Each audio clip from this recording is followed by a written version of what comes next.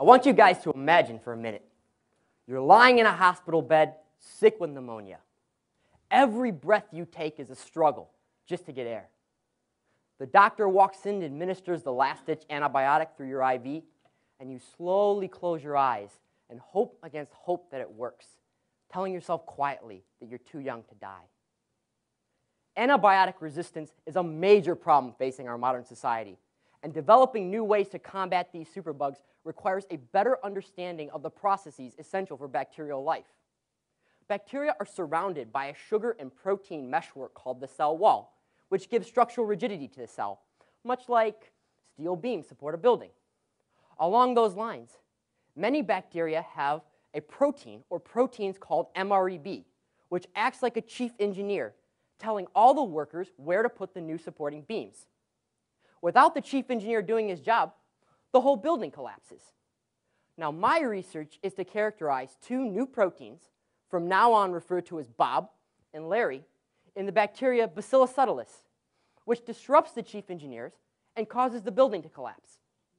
Now, my bacteria has two chief engineers, which have both overlapping and distinct roles in building construction. Now, the trouble is we don't fully understand all these roles and responsibilities. So by using laboratory techniques that essentially allow me to fire each of the chief engineers individually, I'm able to ask the question, which chief engineer does Bob or Larry affect?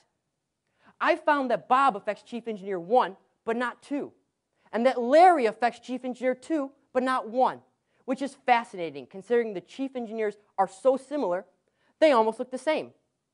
So what does this mean?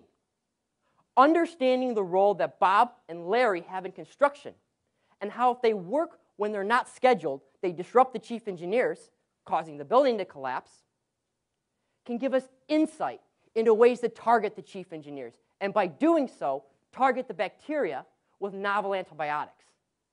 To put this in perspective, we used to target the workers with antibiotics. Now, we may be able to target the guys in charge. Now, I want you to imagine you're back in that hospital bed again. The doctor walks in and administers the antibiotic.